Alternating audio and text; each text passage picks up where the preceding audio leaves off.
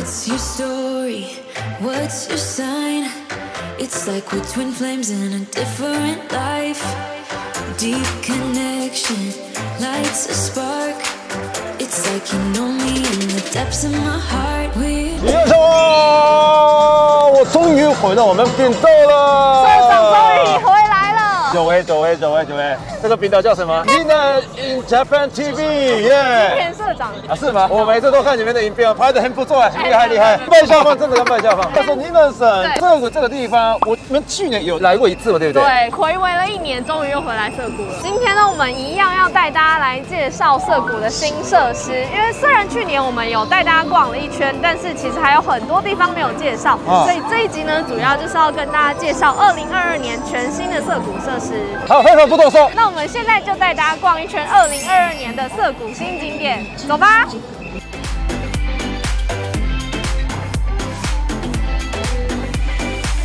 What's your weakness? What's your type? Somehow I wanna know all about you. Deep connection lights a spark. You already know me when we dance in the dark. We're dreamers.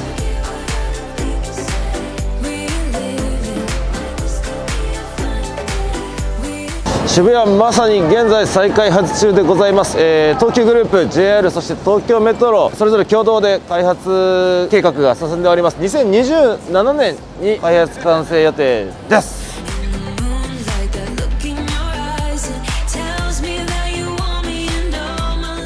この渋谷っていう場所は江戸時代それから戦前に至るまで非常に田舎な地域でしたなんですけれども、ここの渋谷を開発したのがこの東急グループでありまして、この渋谷がどんどん栄えるに従って、ここの地面の価格も上がっていくと。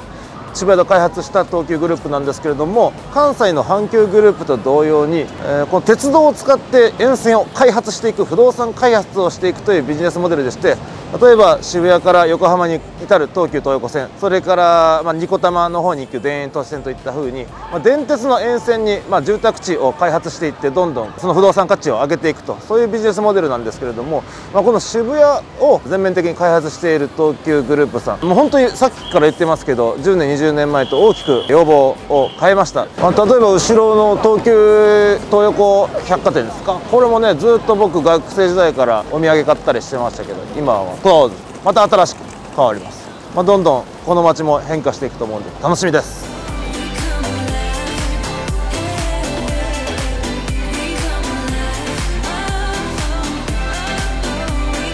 我高中毕业以后进入日本的军官学校吧。那时候周末只有周末可以出门，然后出门的时候一定要穿他们的制服。穿着制服来到澀谷的话，有很多年轻人吧，尤其是进印的学生们，他们在这边集合，然后一起出去玩。那时候我看到这个场面，觉得很嫉妒，因为我只有一个人穿这个制服啊，其他多年轻人都看起来很开心啊。看到这个场面就下了决心，我要提早队伍。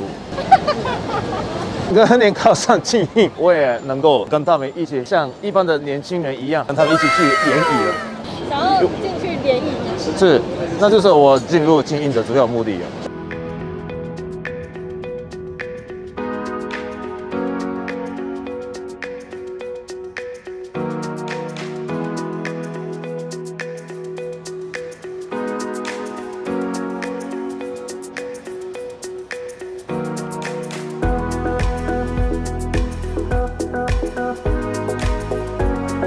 就我们现在在澀谷站这边，然后其实你看到澀谷所建的建筑物，其实几乎都在开发计划里面，像 Scramble Square 还有 Hikari 也是之前几年才新建的东西， Shibuya Stream 也是新的， Shibuya FUKURAS 之前是东急 Plaza 的百货公司，然后后来呢才翻修变成了新的商业设施。那这个今天也会带大家去看。那在网上来看到这边的 Shibuya Castle 跟 MIYASHITA Park 也都是新建的。所以真的有超级多新的东西都在车站附近，超级好逛。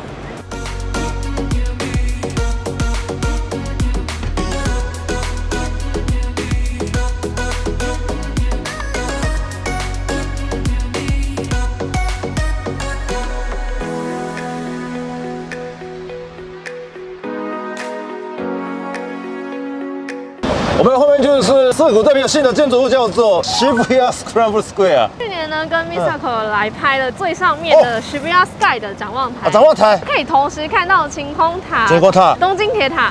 那天气好的时候还可以看到富士山。门票多少钱？门票大概是1500左右。对，但是他们最近推出了年票，如果你很想要欣赏绝景的话，你只要1年来4次就回本了。这一栋建筑基本上算是商业大楼，就是我刚刚查了这一栋商务大楼的房租，每一平大概2万5到3万日币，跟我们办公室比起来贵很多吧。可是我也想要在涩谷的大楼里面办公，这个比较厉害啊，比较厉害。哇，交通很不方便吧？下电车之后应该要走路10分钟哦，应该很挤哦。对啊，所以我们代代木的那个办公室比较厉害。好哦。还年轻，世界还不离。你在唱哪一首？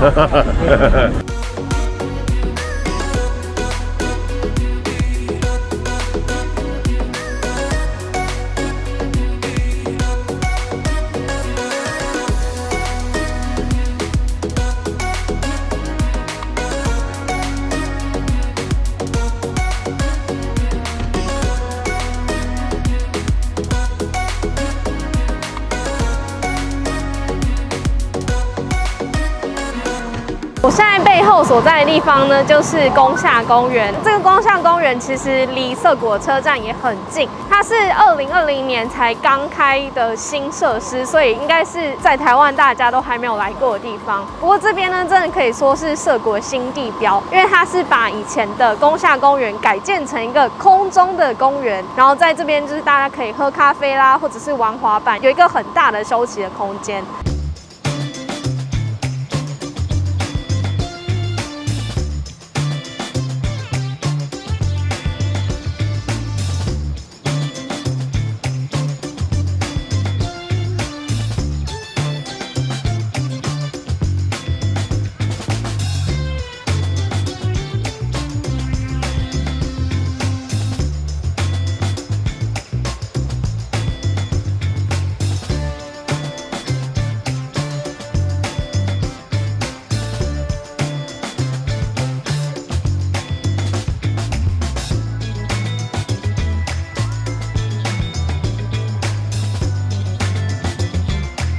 喜爱日本居酒屋文化的朋友们，让你们久等了。这边就是24小时全年不等人的美食街，叫做澀谷横丁，把日本各地，比如说北海道东北、关东、关西、四国、九州等等日本各地的美食集中在一起。当然可以享受到日本地道的日本清酒，这边对我们来说是人间天堂吧。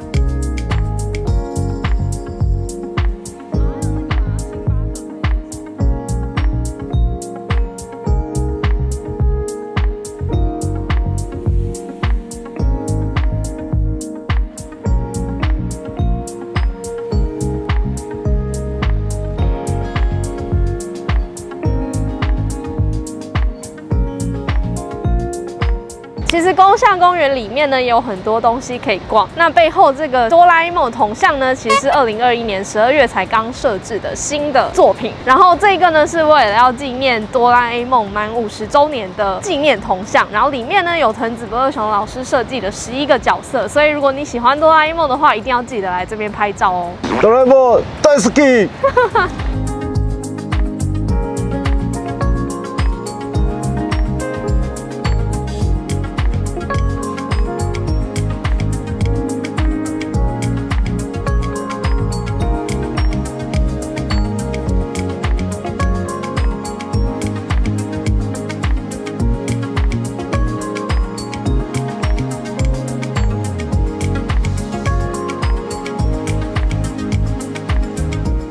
就是2019年重新开幕的東急Plaza、東急FUKURAS，这里就是位于澀谷车站西口，高达103米的新的建筑物。上个礼拜呢，我有第一次来这边，有一个朋友跟大家一起喝红酒。里面的装潢设计真的很时尚、时髦，颠覆原本澀谷的刻板印象，就是那个年轻人天下的印象，就是蛮适合成熟大人。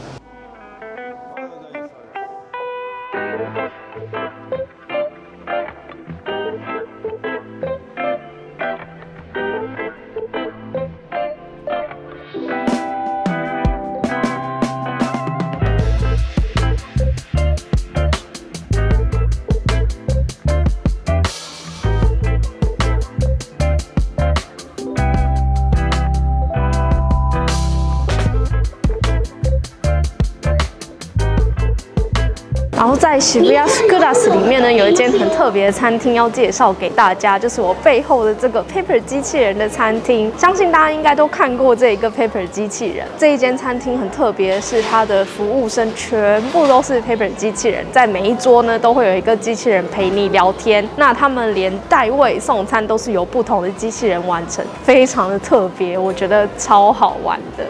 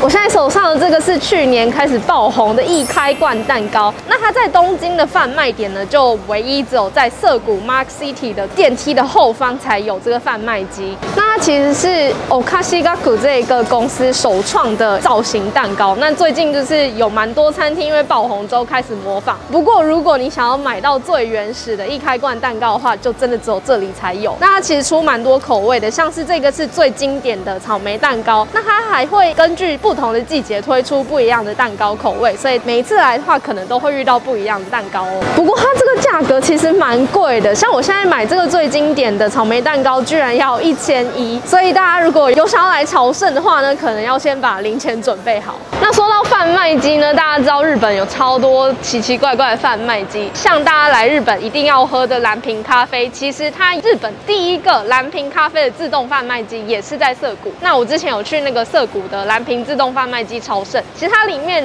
真的是应有尽有，像是你要买咖啡豆啦，或者是它的罐装咖啡周边商品，什么都有，非常的有趣。大家有来涩谷的话，可以找找看哦。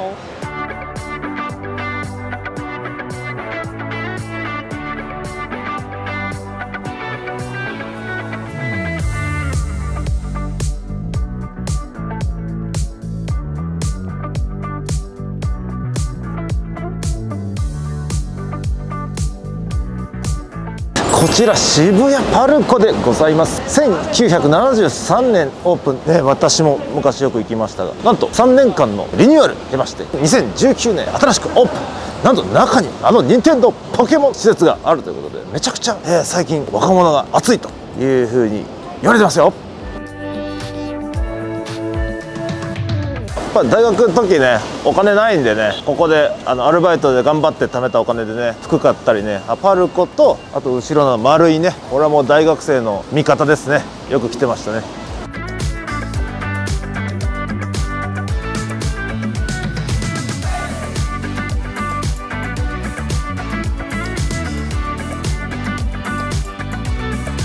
渋谷といえばセンター街があって、でこっちは道玄坂なんですけど、道玄坂といえば何ですか？愛心ピンコワンです。バームホテル。あとは大人のおもちゃの店がありますと聞いてます。我听说，我听朋友说，でも日本人はラブホといえば大阪だったら桜の宮かな。東京は？東京、ウグイス谷。あ、五反田。あとは上野。あ、池袋は。台湾人大好きな上野と池袋。はい。ラブホが多い。はい。日本はそういう国です。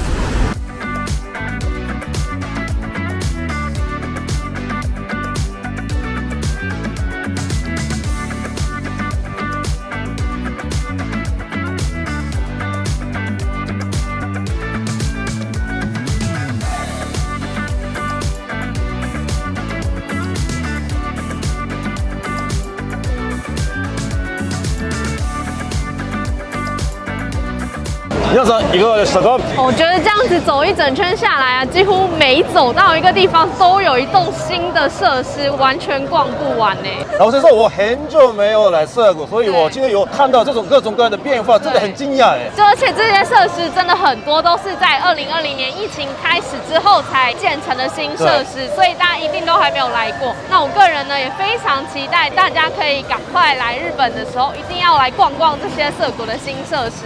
チャンネル登録まもなく10万，皆さんチャンネル登録お願いいたします。那如果有想要买日本商品的话，也可以到我们的MiCHi SHOP 去逛逛哦。我们在东京等你们来哦，拜拜。